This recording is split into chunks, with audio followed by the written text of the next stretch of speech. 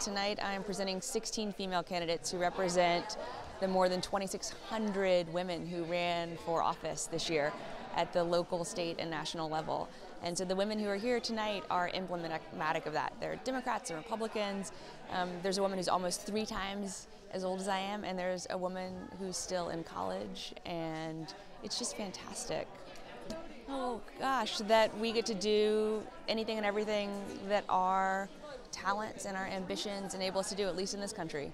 And that's never been true before in history. And so now we have a responsibility to ensure that people here take advantage of that and keep running for office and keep voting, keep dreaming big and doing big things, and that we help women and girls around the world also grow up to be able to fulfill their own God-given potential.